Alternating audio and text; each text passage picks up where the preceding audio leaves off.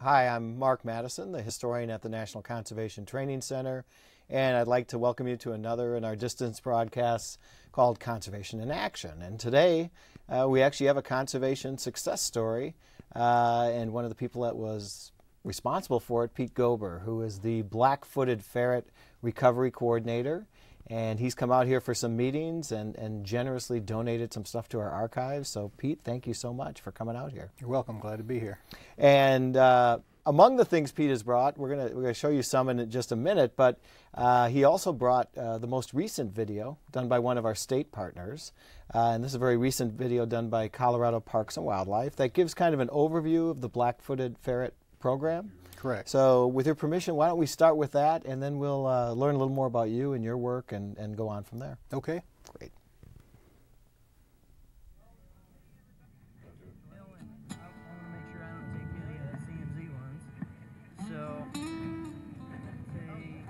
On a windswept expanse of barren land, pockmarked by prairie dog burrows in southern Colorado, a team of wildlife biologists and volunteers scour the area, inspecting each burrow to find the right ones.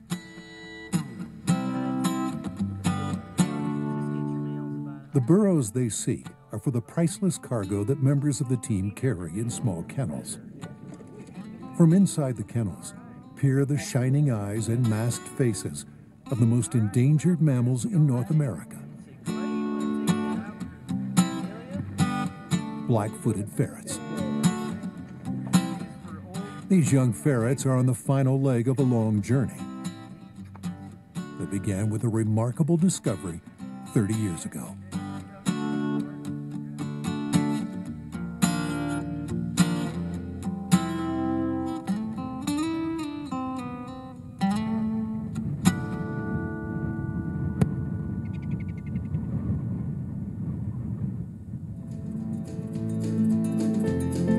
In 1979, after a long and devastating decline in their numbers due to habitat loss and disease, the last known black-footed ferret died in captivity. At that time, the only ferret species native to North America was believed to be extinct. Then, in 1981, came a remarkable discovery.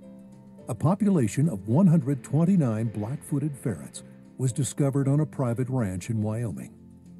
Unfortunately, a deadly plague was spreading through the colony and killing the ferrets. With black-footed ferrets again teetering on the brink of extinction, federal wildlife biologists decided to rescue the remaining 18 ferrets from the wild. Since then, the future of the black-footed ferret has relied upon an extensive captive breeding and reintroduction program run by the U.S. Fish and Wildlife Service. Today, the hub of the far-reaching program is located at the Black-Footed Ferret Conservation Center near Wellington, Colorado. A breeding population of ferrets is housed in large, sunny rooms under tightly controlled conditions. The males and females are housed in separate cages until the time is right for breeding. The Conservation Center produces the greatest number of young ferrets for reintroduction, but other breeding facilities also participate in the program. One of the earliest black-footed ferret breeding facilities is located at the Cheyenne Mountain Zoo in Colorado Springs. The ferrets live in strict isolation in a special building located away from the rest of the zoo. While here, the ferrets undergo cage enrichment exercises, where they are given empty paper bags to help establish their predatory skills. When mature, they're moved from the zoo to the Conservation Center in Wellington for the final stage of preconditioning before being released into the wild. During preconditioning, the ferrets live in special outdoor enclosures that simulate life in actual prairie dog burrows. From inside the enclosures, they can hear and see wild prairie dogs moving about on surrounding prairie. Here, they remain protected from predators while gaining experience in killing live prairie dogs. All black-footed ferrets must experience live kills before they can be released.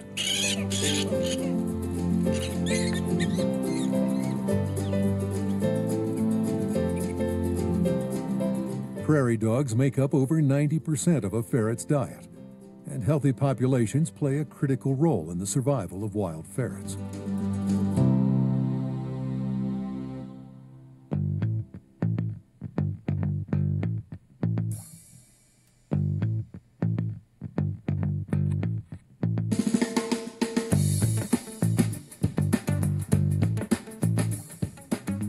When the ferrets have completed their preconditioning at the Conservation Center, they're ready for release. These ferrets are about to be set free on Walker Ranch near Pueblo. They are the first endangered species to be released in Colorado in many years.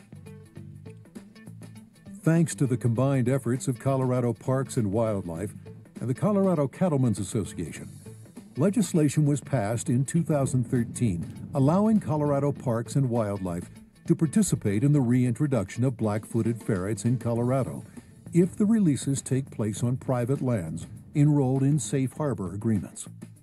Landowners enrolled in safe harbor agreements are not held responsible should something catastrophic happen to the ferrets. Monitoring the ferrets is an ongoing effort shared by Colorado Parks and Wildlife and the U.S. Fish and Wildlife Service. Periodically, researchers from each agency will gather at Walker Ranch to check on the ferrets. Two-person crews use GPS tracking to guide them on prescribed routes around the release areas at night. Powerful spotlights probe the darkness, sweeping the landscape and illuminating prairie dog burrows in search of the elusive ferrets. Black-footed ferrets are nocturnal, spending the majority of the day below ground in vacant prairie dog burrows. They venture out at night under the cover of darkness, going from burrow to burrow, searching for prairie dogs. The ferrets now roam free. Survival is up to them. From now on, the biologists and researchers can only monitor the ferrets and hope that the reintroduction efforts and the ferret's natural instincts will ensure the future of North America's most endangered mammal.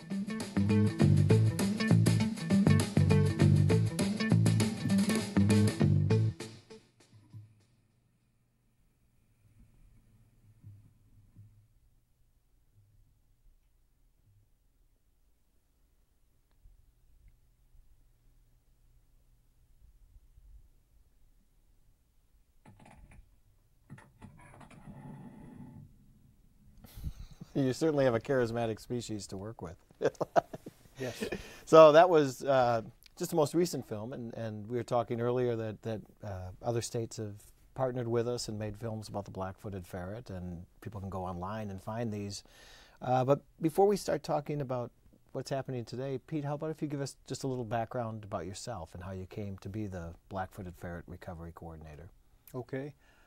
Well, I've been with the Fish and Wildlife Service 27 years now. I've worked with ferrets for 20-odd years of that. I grew up in the country, much like where ferrets and prairie dogs live, the shortgrass prairie in Texas, and familiar with a lot of the wildlife that's associated with that habitat. And ferrets intrigued me because they depend on prairie dogs. They're very dependent upon prairie dogs for most of their food and for the burrows in which they live. And if you have prairie dogs in a locale, they're kind of the building blocks of the prairie as far as prey for a lot of other species like golden eagles and Phrygian hawks and swift fox. And their burrows provide a lot of heterogeneity in the prairie as far as escape cover for things like cottontails or refugium for tiger salamanders or spiders. So there's a whole host of wildlife that can benefit from the conservation of prairie dogs, led by the conservation of a more charismatic species, like you say, the black-footed ferret. And when did you come to work on the black-footed ferret program? 1994, so it's been just about 20 years. That was at about the time we inherited the program. The Fish and Wildlife Service inherited the captive breeding program from the state of Wyoming. Wyoming Game and Fish was active in that from when the last ferrets were taken from the wild in the mid-1980s until the time that other states started to get involved. And Wyoming looked to us to get involved in and help with the captive breeding costs related to various states' involvement as opposed to their own. So by 1996, the service was responsible for the captive breeding program and directing the other zoos that participate. About 2/3 of the ferrets in captivity, of about 300, are managed by the Fish and Wildlife Service, and another 100 are spread among 5 different zoos: Toronto, the Smithsonian in Virginia, Louisville, Phoenix, and Colorado Springs. And the reason for that is just to spread our risks. If something catastrophic, disease-wise or whatever happened at a particular facility, we still have an ace in the hole with animals at other sites and never lose them all. When you have a species that got down, as the video said, to just 18 animals, and we really didn't know what to do with them when we took them into the wild, into the captivity rather, you don't want to risk everything in one place. Spread the wealth, basically. And the risk. Yes. You're the coordinator, and I think people are interested in what the Black-footed Ferret Recovery Coordinator does, and I think you got a PowerPoint that kind of gives us an overview of the program from the Fish and Wildlife Service end. So why don't we go through that? Right, I'll run through that. I should emphasize that everything we talk about here today really is the collective we, because what a coordinator does is coordinate people for the most part. There are other things that you have to consider, like animals and resources and challenges, but for the most part it's people, and you spread, or you force magnify what you can do by getting people to work together well, and that's the very definition of a coordinator. Great. So here we go to the slides. I just went to an old PowerPoint. I've done this so many times through the years that it's become almost rote, so please ask me questions if I leave something out that's quite obvious. So here's the update as of August. I might just say, first off, we thought the species was extinct in 1979. We found the last colony in 1981 in northwestern Wyoming, as the video mentioned. That population succumbed to disease. We had the last of 18 animals in hand by February of 1987. The last male, who must have been in a number of battles with either prairie dogs or with these cohorts, was named Scarface by Dean Biggins, who worked with USGS for nearly 40 years now on ferrets. Scarface was disproportionately important in the captive breeding program. He was a real macho man. And it's a good thing that we got him, or we might not be sitting here today talking about ferret recovery. There was a gentleman recruited into the program by Wyoming Game and Fish, who had worked on mink farms, so he had some insight to how to work with weasels. The first breeding efforts in 1987 and 88 were tentative, 1 or 2 litters, but then they got the hang of it, and by 1991 they were ready for a release of about 40-odd animals back into Wyoming. A different part of Wyoming, Shirley Basin, but the first release went out in 91. So we've been releasing animals now for over 20 years. We've done it at 22 different sites in 8 different states, Mexico and Canada. There are a few hundred ferrets in the wild. We've released thousands. We kind of think we know what we need to do, but whether we have the will for the long term to do it and keep what we have through management is a question. So to the PowerPoint, I guess. This is a pretty elusive species, partly because of the vastness of the Great Plains and how few people live there for so many years. Even the people who had those last ferrets at Madison didn't realize they were on their ranch. Their ranch dog had to bring a dead one home to let them know that they had a species there. Even though they'd lived and worked on the land for a couple of generations, they didn't know they had. And we should pause to mention the ranch dog's ferret is now on display at the museum here. Correct. So if you want to see the ferret that started the recovery program, he's at the NCTC Museum on display in a very prominent place, and we really want to thank you guys for sending it down here. Well, it's great to have it here. It'll be safe here because through the years it's bounced around from a number of different places. One story brought back from the Hogg family, whose ranch it was found, was that at one time it ended up sitting in a dumpster and behind an establishment in Madison, and it was rescued. Oh, no. So it's good to have it here. We won't do that. We'll keep it under glass. So we've put ferrets out at a lot of places. We've kind of learned the techniques. I'm going to talk a little bit about the biology of the species, the management needs, and the political conundrums raised by prairie dogs as principal prey, because prairie dogs come in conflict with the domestic livestock grazing needs of many ranchers in the West. So this is where ferrets and prairie dogs live, from Canada to Mexico and from pretty far east to beyond the Rocky Mountains. Most of the black-footed ferrets probably live where black-tailed prairie dogs occur. It's more mesic habitat. And when you see a prairie dog town in blacktail country, you know you're looking at it because they clip the grass short in order to avoid predators. This is a country of extremes. You'll have wet years and you'll have dry years. Sometimes the prairie will look like the top of a pool table. Other times it'll be knee-deep grass. In the whitetail and Gunnison's country, we've found with the reintroductions we've conducted there that it takes more ferrets for more years to get them to stick because of the cycles of both disease and drought. Blacktail prairie dog reintroduction, or ferret reintroduction in blacktail country is a bit more straightforward. Typically we'll put out 30 to 40 animals for 1, 2, or 3 years, and a population will take off and be sustainable, unless you have disease problems which can knock you right back down to zero. And that's the biggest nemesis for ferret recovery, is an exotic disease, sylvatic plague, which came into North America about 1900. And although it's an invasive species, it's a little bitty bacterium, and it doesn't get the attention that some of the more obvious and invasive species like starling or whatever. So little critter's only a couple of pounds. Its prey is about the same weight. Its average lifespan in the wild is less than 2 to 3 years. In fact, at one study area it was about a year. They reproduce the first year. They have fairly large litters, 3 to 4 kits. I often say that they're not a cottontail. They're not as prolific as a cottontail rabbit, but on the other hand they're better than whitetail deer, so you can imagine how quickly you can fill up the habitat if you get animals out there. Every place we've put ferrets out over the past 20-odd years, we've had ferret young the next spring, except for one site in Arizona where disease hit midwinter, and we lost the population. So ferret recovery is basically an instant success. If you've got prairie dogs and add ferrets, it equals success, if you can keep them on the ground, on the landscape, through disease management. So what else about black-footed ferrets? High productivity, short lifespan. They live at night. They get out at night. The prairie dogs are out during the day. One of the reasons they're able to handle prairie dogs as well as they do is they wake them up from when they're asleep. And a prairie dog's a bit groggy, and a ferret can get him by the throat and use his legs to wedge against the side of the burrow. And remember, this has all happened in a vast American prairie in the black of night, 10 feet underground. So the ferret has the advantage over the prairie dog in that situation. I talked a little bit about this, but I guess I'd like to emphasize it again. It's not about the ferret. It's an apex species in a landscape. We might not miss it over the long term, but we would miss prairie dogs, because prairie dogs provide that basic food component. They convert grass into protein for all those other species that may at some point in the future be at risk.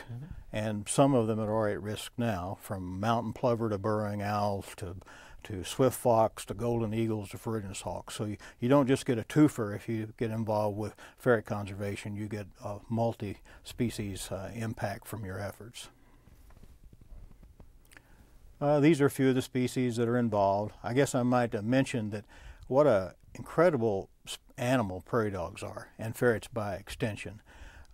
They survive in an environment where you can have 10 inches of rainfall or 30 inches of rainfall from year to year. You can have bison coming through your prairie dog town and stomping it to smithereens. You can have all these dramatic things happening. Prairie dogs have been known to communally nurse neighboring females young in a given year, and yet later in the year when it turned dry, cannibalize their own young in order to survive. Wow. So they're not just R or K selected species, they're both, and they can flip a switch in a moment. And that was a great strategy for black-footed ferrets until we intervened with a lot of other impacts, which we'll talk about here in a minute. But from an evolutionary standpoint, they designed themselves to occur on a habitat that could change so remarkably that a female ferret will occupy in blacktail prairie dog country 100 acres. And defend it from other females. So we need about 1,500 to 2,000 acres of continuous prairie dog habitat in order to provide for reintroduction, and in order to get the minimum subpopulation we'd like to have of about 30 adults. So if you have a 2-to-1 sex ratio and 20 females and 10 males, and you multiply that out by 100, that's how you get the 1,500 to 2,000 acres of habitat. If you think about that, though, why would a ferret that weighed 2 pounds need 100 acres times 30 or 40 prairie dogs per acre? Well, they're designed to deal with the worst possible experience they could have, which is the 10-year drought or maybe the 500-year drought. They've made it through those evolutionary narrow places and still managed to survive. That's kind of a remarkable species. So what happened to ferrets? I'll talk a little bit about the impacts that have occurred historically here in a moment to reduce them, but suffice it to say, they lived in a big country. They were pretty well spread out, and we did a number on that collectively with settlement. We had no wild ferrets, naturally occurring wild ferrets, after 1987 other than those we reintroduced. I just pause here for a minute to talk about all the species the Fish and Wildlife Service works with and how difficult it is to recover a species once you've gotten to the point to where you list it. We don't have many opportunities to bring a species back. This is one that the equation is pretty simple. A plus B, ferrets plus prairie dogs equals success. There are a couple of challenges there that have to be met, but they're doable in terms of meeting those challenges. So where we get an opportunity to address that kind of species, we should, because some species, the habitat is gone and it's not coming back, and these species are going to have a more difficult time getting off the list. And we have hundreds and thousands of species listed here. We should take every opportunity to finish up the job. A couple of quotes here in terms of the disparity when we were working with all our partners in the 1980s. We had this remarkable opportunity. It was a steep learning curve. We made some mistakes. There was a lot of finger pointing. People were upset with each other. It took 20-odd years to get everybody on the same page again. And the latter quote there says that we have turned that page. Right now we have a recovery team that's made up of all the states involved across the range of the ferret, 12 different states, quite a few different tribes, and the tribes have played a disproportionate role in ferret conservation because they have such large landscapes with quite a few prairie dogs. And we have non-governmental organizations ranging from the conservation groups like World Wildlife Fund and Audubon and Defenders over to the other side with the Wyoming stock growers and the Colorado cattlemen. So recovering that trust to work with people has been critical. There's just a list of a number of the people involved. We've found federal lands in the West that we can put ferrets out on, and it may seem somewhat counterintuitive, but in some respects it's been much more difficult to work on federal lands than it has been to work with private landowners. But the states have been very engaged, the tribes have been very engaged, the zoos have been long-standing partners. They organize themselves under a species survival plan under the American Zoo Association. They've been in it for the long run. They're able to breed animals and see the fruits of their efforts in terms of releases and populations being established on the ground. So that's a super plus for them. Della Gorell, who's the chair of our SSP group, who works at the Cheyenne Mountain Zoo, has often comments on the fact that, well, what do you do with tigers? I mean, if you breed them. So there are selective breeding programs with zoos where they don't breed because they don't have a place to put them. With ferrets, it's breed them and we'll put them out and we'll try to get them stick. There's plenty of habitat left in the West. Lots of prairie dogs. Even though they've been diminished materially, there's still a lot of places for us to meet the recovery goal for ferrets. So this is where we put ferrets in all the states and sequentially by year. We're anticipating cranking that up to a half a dozen sites per year through the efforts of all our partners and the development of a new programmatic safe harbor agreement, which the Fish and Wildlife Service has developed to remove the threat of any concerns by private landowners. Basically, we've told them if you would be interested in ferret recovery, please join us. If you decide you'd like to back out, we'll let you back out, no harm, no foul. And what we found by giving folks that latitude, they're all willing to come into the tent because they know they can get out if they want to. Shirley Basin is one of the bright stars of ferret recovery. We had a tough time getting started there, and then we had some disease problems, but ferrets have come back there big time. Aubrey Valley, Arizona took a long time to prime that pump to get ferrets on the ground there. We had wonderful success at Kanata Basin in South Dakota, number 4 there, until plague hit South Dakota for the first time in 2005. Ferrets took off there exponentially, and at one time we had as many as 300 ferrets on the ground at that one site. Our recovery goal is 3,000 adults scattered across these 12 states. So we feel like the recovery goal is within reach within 10 years. We just have to have a way not to backslide from these disease events that hit us at these different sites from time to time. I've used the analogy of ferret recovery is not going to be like wetland conservation. You're not going to save a wetland in a place forever. It'll always be there. And this dramatic landscape, it's going to be like conserving, akin to blinking lights on a Christmas tree. You're going to count populations at any given point in time, and 10 years later you may have populations at different sites persisting for different lengths of time. And that is a whole different challenge as opposed to something in time and place and perpetuity.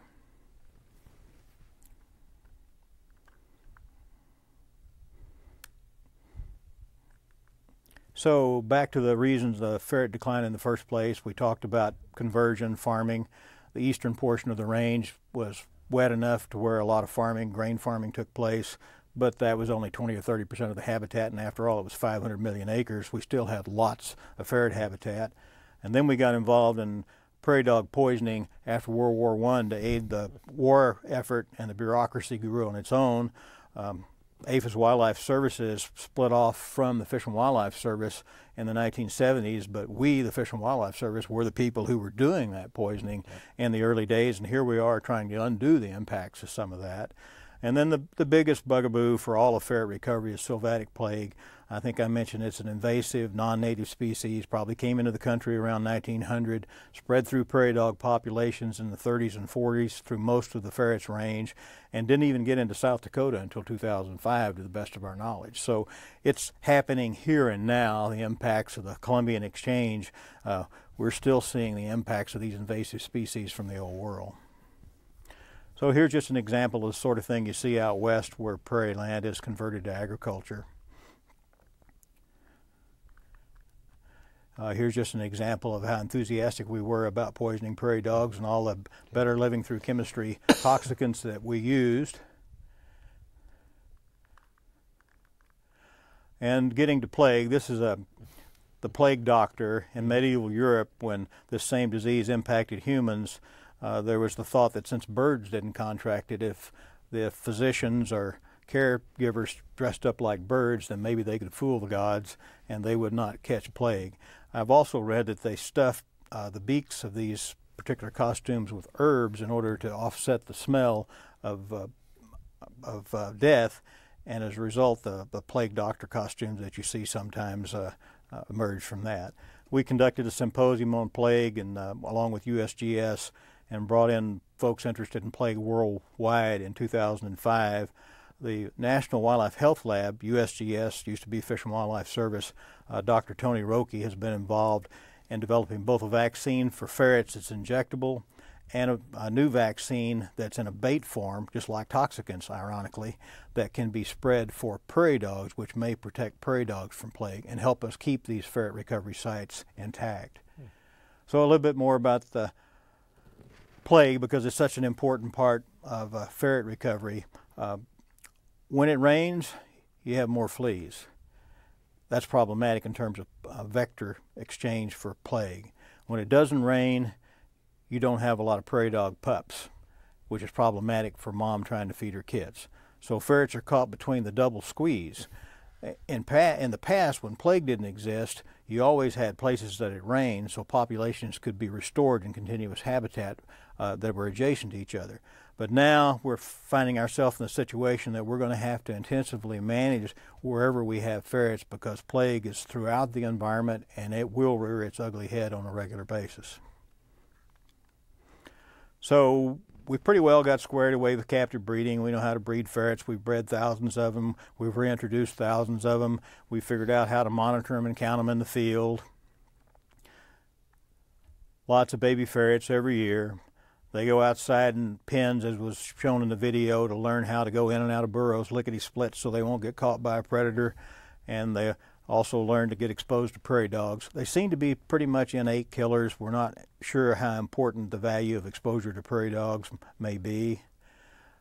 We've gotten ferrets out a lot of places. Folks are genuinely enthused about being able to reintroduce hands-on an animal back into its native habitat that hasn't been there for 50 or 75 years. We found that we've got, in order to keep those populations, we've got to count them and monitor them, and all the animals we provide for reintroduction are vaccinated for plague subdermally, but it's not passed on through antibodies to the young, and so any animals that are handled receive this plague vaccine for the individual ferret. Working with landowners on the land, though, I mentioned the programmatic safe harbor. The regulatory assurances have been really important. If you're worried about getting most of your grass into cows that'll help you make a living, you're going to point to prairie dogs in a dry year, whether the drought's primarily most importance for the lack of grass or not. So we're going to have to find a way to make ranchers comfortable in an economic way, and NRCS has been, Natural Resource Conservation Service, has been a big help in that. They have emerging programs that are helping with that. APHIS Wildlife Services has helped us keep prairie dogs out of places where they don't belong if they're a nuisance for a neighbor. And APHIS has also been very critical, along with the Madison Health Lab, in working with plague management. Great sign in Rapid City, South Dakota, the South Dakota Stock Growers Association. If you can ask these people what they need and try to work with them, they can provide a lot of benefits to wildlife on the ground. There's no doubt about that. And we did involve a number of those folks from Wyoming stock growers and Colorado cattlemen in particular here at NCTC in a planning meeting for this programmatic safe harbor several years ago. I just heard yesterday from Wyoming stock growers at a meeting downtown that they appreciated the fact that they were involved from the get-go on this. So we're talking about plague considerations. I guess the bottom line there is that plague can be managed. Ferrets can die from plague, but if they don't have any prairie dogs to eat, that doesn't do them any good either, so they've got a double whammy there. I talked about them receiving the plague vaccination before they go out.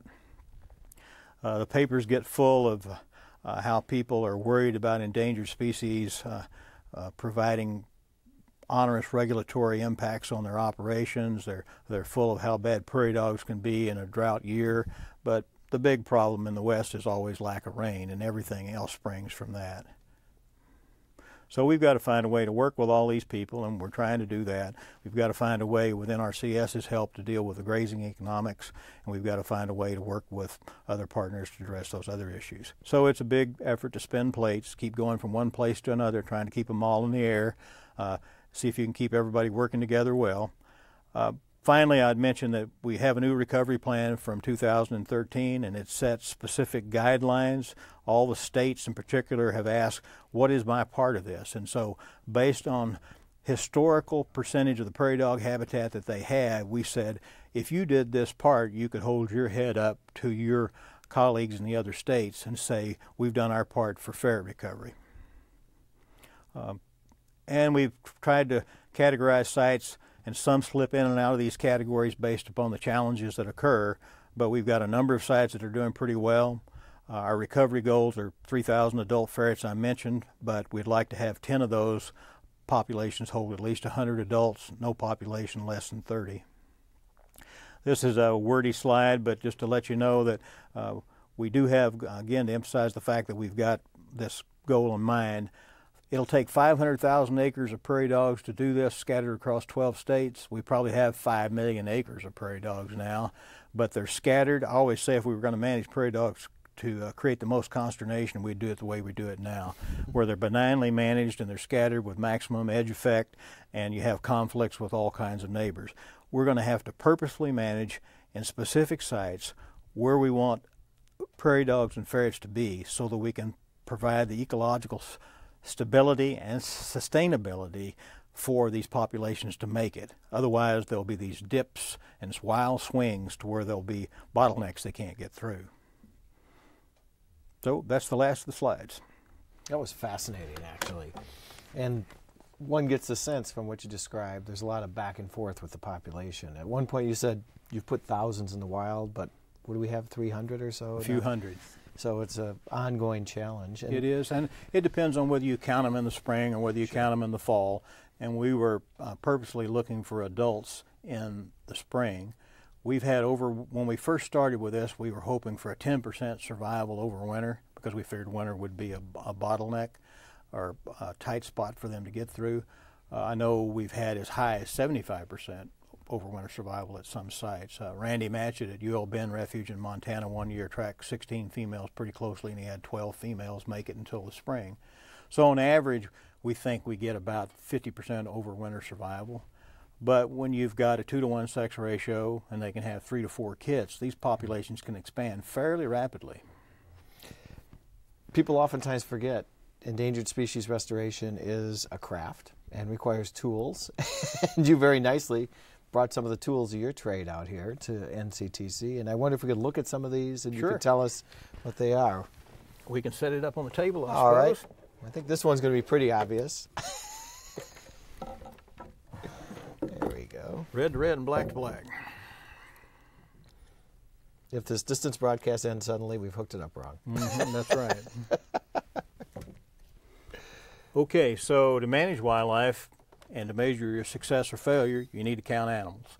And typically these are pretty open environments, not always. The Gunnisons and whitetail country can have some shrubs in it that makes it difficult to see, but folks will go out in pickups or on four-wheelers or even walking with a backpack and take spotlights and try to pick up this emerald green eye shine that ferrets have that's so characteristic, quite different than pronghorn antelope or deer or badgers or whatever.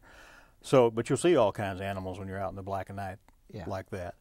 So you need to find generally where they are, what prairie dog holes they're in and out of, because they're hunting across the landscape during the night, going in and out of prairie dog holes. They find one hole and they decide that's too big a prairie dog. They may go to a next one where there's a litter of youngsters that's easier to take. The prairie dogs are asleep, of course, and so they either will get one or won't get one, and that determines how active they are in any given night. If you have low prairie dog numbers, you'll see higher ferret movements. To be above ground is to basically risk a chance of getting caught by a coyote yourself, so the more prairie dogs you have, the more time ferrets spend underground. But you see one on the landscape and you wonder, well, is that one we released last year that's already vaccinated for plague, or is it a young of the year that we didn't get vaccinated? How many do we have? In the past, a lot of wildlife populations, and still do, use these little pit tags that give a barcode read off of them. I first ran into it classically with fish, but they're used in all kinds of wildlife. And we use them in ferrets, implant them under the skin, much like you see here, this Scotch tape pit tag to the ferret here. This is a museum specimen, a stuffed animal that came from the wild. And in the early days, they were trying to have the ferrets in hand, and they'd take a wand and move it over the animal and read the pit tag number. And then folks got the idea that, hey, we can't spend all our time out there in the cold and wait for this ferret to stick his head out, or maybe he's just hard to capture. So they bent the wand around into a circle and placed it over the prairie dog burrow and attached it to a data recorder, whereby you could let the ferret take his own measurements and come back and pick up what number it was. And from that, you can calculate what your population is and whether or not you need to do a little more work to try to catch an animal in this particular area. So if you pass that critter there, marked through there, we should get a readout on here. It may not be visible, but just to let you know there's a digital number readout on there. That's very cool. So that was a clever idea someone had in the program years ago. I think Randy Matchett, again, at UL Bend, was very much involved in that, because we've seen some prototypes of early efforts he had, and this is the more sophisticated version that's used today. You brought up a lot of interesting points in your PowerPoint, and let me ask you just a general question. Why should the American people care about black-footed ferrets? Well, black-footed ferrets represent something quite different for a relatively new country as compared to countries in Europe or elsewhere in the world. I mean, they represent the wild, open West, part of our heritage that's still available to us. We still have some building blocks to work with if we want to conserve wildlife for the benefit of public into the future. A lot of those options are closed for folks in Europe where the habitat's been so fully developed for human uses. Ferrets themselves represent kind of iconically that prairie habitat and that heterogeneity that's in the prairie habitat where all these other species occur.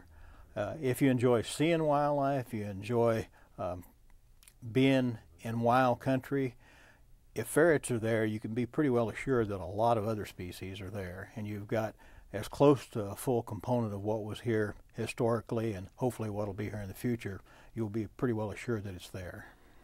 How successful have you been reaching out to people in the States where you're reintroducing the ferret to convince them it's an important program?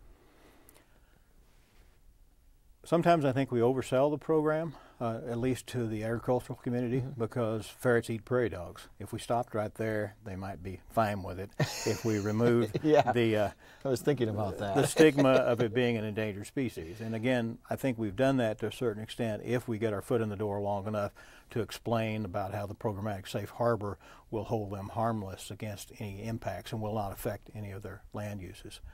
There's a big difference between the public in the West, relatively few people that live on the land, and the public that live in the cities outside the West. There's a real cultural disconnect there. They're both right and they're both wrong. I think we collectively, not just I, can work with landowners because they love wildlife too, but they have to be concerned about their bottom line.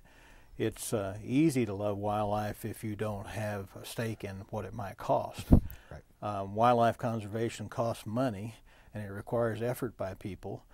Not a lot of money compared to a lot of things that we spend money on in the U.S., but still it requires money. You've mentioned a couple times in the PowerPoint, and it was in the film, the safe harbor agreements. Has that made it easier to work with private landowners? It has. We had collectively, NRCS had the applications, but we worked closely with them and the state of Colorado and others. There were 50 applicants from some of the hardcore areas, anti-ESA, Endangered Species Act, counties in southeastern Colorado, anti-prairie dog colonies, because some of the younger folks, as generations pass, are learning that you can make money off the land other than through the entirely traditional methods. There's ways to bring in money from hunting. There's ways to bring money in from classic cattle raising. There are niche markets, specialty markets. And in a way, wildlife conservation is one of those niche markets. The general public wants to see ferrets and prairie dogs and other species maintained on the landscape. And if the land is owned by individuals, then they deserve some sort of compensation if they're willing to modify their activities to meet that need. Are people doing ecotourism to see black-footed ferrets, like they are wolves in Yellowstone and so on? Not so much. Because they're nocturnal. They're nocturnal. I think you could have spot opportunities for that, and the involvement might be pretty intense for a while, and then imagination, how enthralled they are, might drop off from that. It's pretty dusty work. There's no assurance that you're going to see them. It's out late at night, in the middle of the night.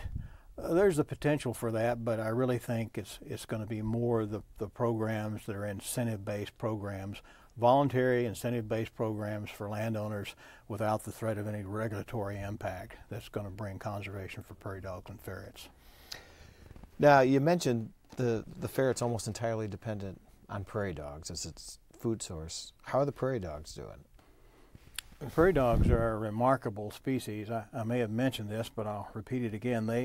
I know I did mention that the R versus K selection factor, but how they can flip on a dime and go from communal nursing to cannibalism. It's all about the surviving adults and the next year. Out west, it's kind of like a sports championship when you don't quite make the grade in a given year. Next year. You're always hoping it's going to rain next year or in a different place if it didn't rain this year.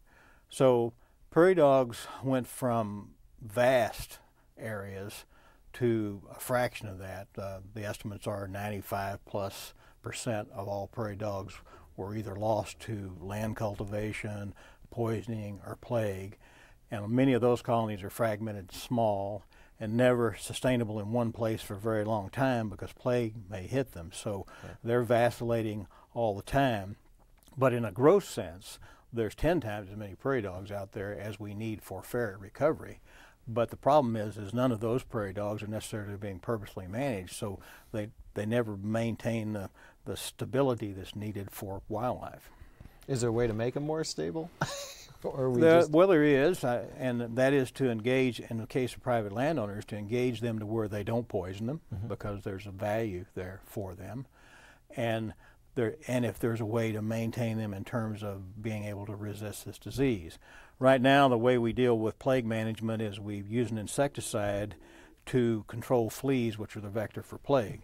It's a pretty expensive proposition and logistically difficult, because you have to go around and squirt dust down each individual prairie dog burrow, and that is tiring, and it can be interrupted by thunderstorms and wet roads where you can't get out, and you need to get out at an optimum time, because when plague decides to move, it can move very, very quickly. The sylvatic plague vaccine that the Madison Health Lab is working on, that we talked about, that might go into baits, potentially it could be dropped from the air, and you could move very quickly to address a plague outbreak, or prophylactically, more likely, put plague vaccine out in the areas where you hope to recover ferrets. And I'll stress again, the area we need for ferret recovery is 1/10 of 1% of the potential prairie dog habitat that's in the West now. Only 10% of the existing prairie dogs out there. They just got to be bunched up in large enough sizes to be of ecological value, and they got to be sustained where temporally there aren't those wild variations.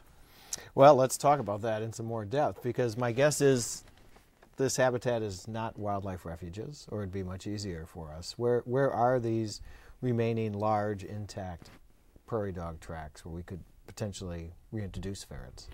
Tribal lands are very important. In the northern Great Plains and in the Southwest, we've had a half a dozen reservations involved in ferret recovery. When you think about that, we've had one national wildlife refuge involved, one national grassland involved, 2 national parks. So the tribes, by virtue of the fact that they have large land areas, that they haven't been as aggressive with their prairie dog control, have had an opportunity and had an interest in conserving this wildlife. So tribes are really important.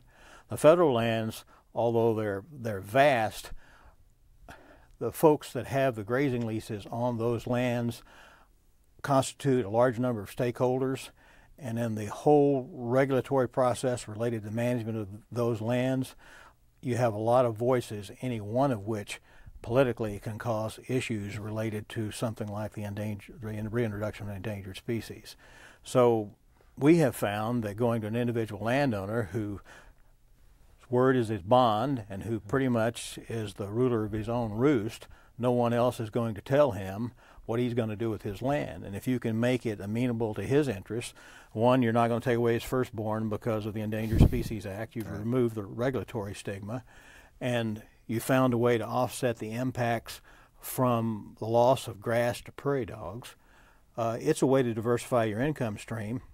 If 10% of your ranch, and there are large ranches in the West, as you know, if you've got a 25 or 30,000 acre ranch and you had a couple thousand acres of prairie dogs, and they were in rough country or up against a neighbor that didn't control his prairie dogs, and you just never were able to get rid of them, and you never got that particular pasture managed to meet your livestock interests, then if you were to dedicate that, rather than swimming against the flow, swim with the flow, and find a way to work with NRCS and the Fish and Wildlife Service and the State Game and Fish Agency and APHIS Wildlife Services, and find a way to say, okay, if prairie dogs get outside these bounds, we'll find a way to contain them.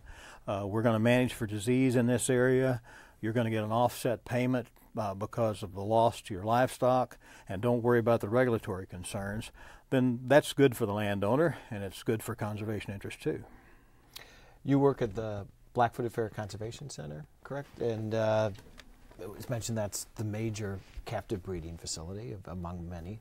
What are some of the things you guys have learned over 30 years or so of captively breeding black-footed ferrets?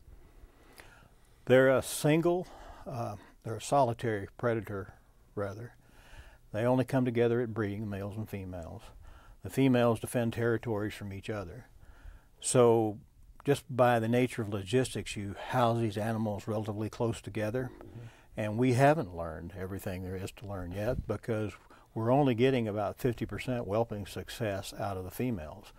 And there have been concerns about decreased sperm quality. There have been concerns about disturbance during the gestation or whelping process. My own guess is you don't put solitary predators that close together and not have some behavioral impacts on suppressing production of young. So we really can't have buildings as large as the prairie, so we have to make some compromises. And what we're doing is enough to turn out a lot of ferrets. And so far, we've gone through this phase of having too many sites and not enough ferrets, and then too many ferrets and not enough sites. We're hoping, always striving to reach some kind of balance there. But we could support 6 new reintroduction sites annually each year for the next 10 years. And even we have experimented with translocating ferrets from wild-born ferrets from site to jumpstart other populations. So we think if we get the right management prescription in place and we can fund it, then there's a way to delist the species in 10 years. We've been doing nickel and dime conservation with ferrets. As much has been accomplished, and all credit to all the partners, it's been nickel and dime up to this point. And if we want to hit the big time and start doing it in silver dollars, we've got to find a way to do more sites. Rather than the 20 sites we have now that are coming and going because of all these challenges, we need 100 sites that we can bank on that have adequate management. We're just about out of time, Pete. You've covered a lot of stuff, and the last thing you said was a fairly positive outlook. We actually have the capability of recovering if we have the will. But do you have any last message for people that might just be learning about black-footed ferrets or not as knowledgeable as we wish they were? Well, this is one we can do. So we can have a real success story. That's right. Do you think we will? I mean, what do you think 10 years down the line it's going to look like? I think we can do it, and one of the reasons I think we can do it is because we've come to realize how much money it takes to put Humpty Dumpty back together again. It's not easy, and we're working with species now like sage grouse and lesser prairie chicken, and the numbers they're coming up with for long-term conservation have started to make ferret recovery look reasonable, in fact cheap compared to some of the efforts conducted there. There's a national rabies vaccination program that is more expensive that's being conducted now than what it would likely take to manage plague at these sites.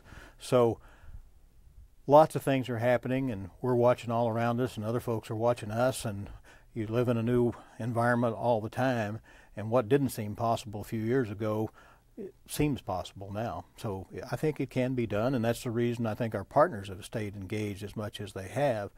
We have a recovery team that involves 30-odd partners, and a half a dozen subcommittees under that. I've seen the reintroduction subcommittee, the conservation subcommittee, hold meetings over a 3-day period, and on Saturday afternoon, 50 people still in the room. So there's a lot of enthusiasm for this at all sorts of levels in the various agencies.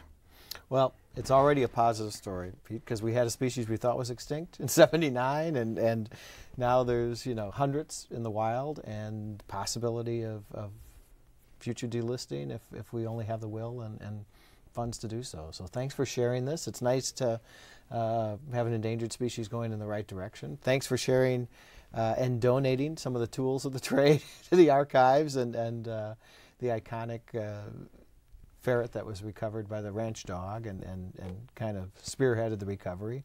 And thanks for all the work you're doing. Really appreciate your time. Thank you. And we'd like to thank all of you for tuning in for another Conservation in Action. And we appreciate your time also.